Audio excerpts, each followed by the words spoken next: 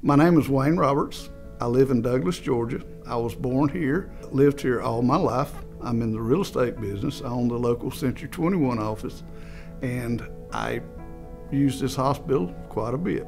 Many years ago, I had a problem with my right hand. This finger became like this, and it's called Dupuytren's. I had to go all the way to Macon, Georgia, because there was no one in South Georgia could fix it. Of course, you have to go, do a consult, come home, go back, have surgery, go back for a post-op, and it's a lot of travel, a lot of time. I was going to move my surgery stuff to Atlanta for a better care until I learned of Dr. Laura Tharp moving to Douglas. Since that time, this is my third surgery with her. She has done a wonderful job. I'm post-op about 3 weeks. Everything's great. I can fish, I can do as I want to.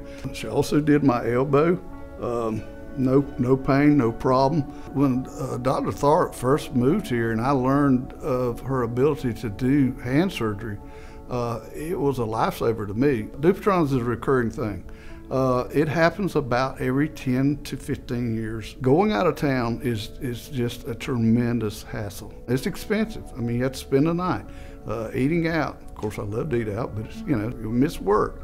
You miss everything. So being able to run to the hospital, have a checkup, and run back to the office in a matter of an hour is something that, it's unheard of. I mean, it's great.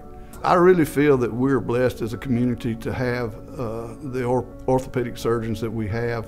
Dr. Tharp's group is very good. Doug's very fortunate to have somebody like her.